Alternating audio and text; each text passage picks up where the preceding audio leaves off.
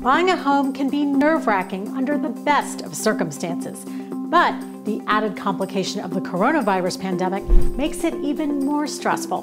But not to worry, here are 3 things you need to know when making an offer in these times.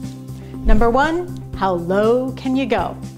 Well, maybe not so much. The rules of engagement are not different than before the virus came into play, and many markets have less available inventory than they did a couple of months ago.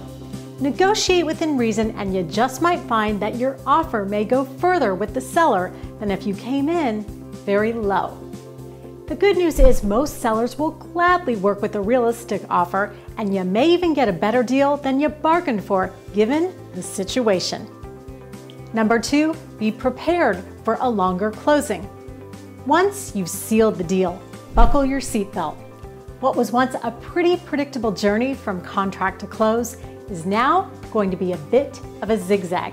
Expect everything to take longer than it normally would. Inspectors, appraisers, and repair contractors who need to come on site must operate within health and safety guidelines.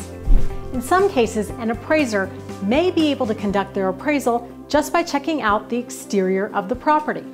The loan process may also take a bit longer due to lenders, processors, and underwriters working remotely.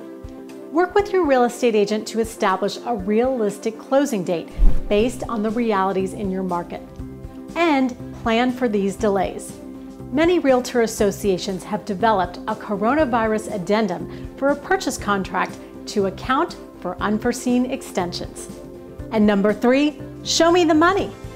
Now more than ever, you need to show the listing agent and the seller that you have the means to buy the property. If you will be paying cash, have your proof of funds at the ready and make sure you can access it quickly. If you're getting a mortgage, the days of getting pre-qualified or pre-approved are in the rearview mirror. As a buyer, you will need to obtain a solid loan commitment before going home shopping. Lenders have tightened up their guidelines, so what was once okay a few months ago is not necessarily the case now. Higher credit score, asset, and down payment requirements are becoming the norm.